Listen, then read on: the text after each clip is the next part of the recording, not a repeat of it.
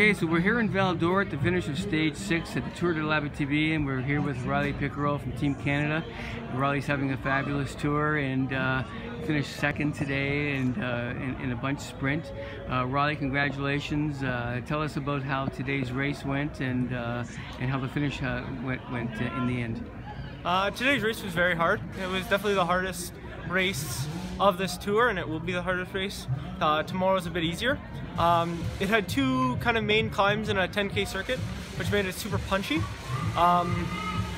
It became a race for individuals almost, because within the first 8 to 9 laps of the 10-lap race, a lot of riders have lost their teammates. Sure.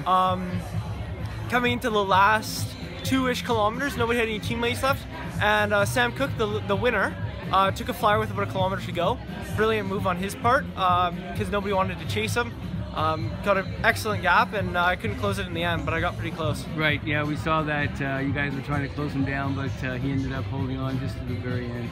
So it's been a fabulous tour for you. You got two podiums, 2 wins rather, and you're in the points jersey.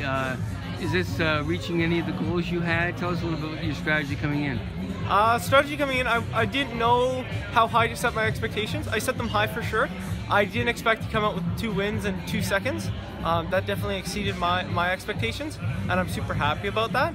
I'm hoping for another win tomorrow and hold on to the points jersey for the end of this tour. Very good. Now we know you're really have done really well in the track, and now we're seeing you on the road just excelling.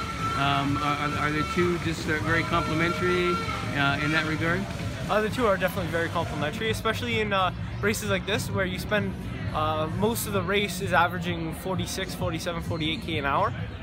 Those high speeds, the technique of riding at those speeds is different. The bike's a lot twitchier, and riding track where you're always at 50 and above 50k an hour really helps. And in addition, we're gear restricted to 54-14 gearing, which means to win a sprint you have to be pedaling at over 150 RPM. Which is very important on the track as well. Sure. So very good, Riley. Congratulations on some great results at the tour. We wish you all the best tomorrow, and thanks for spending time with us. Thank you.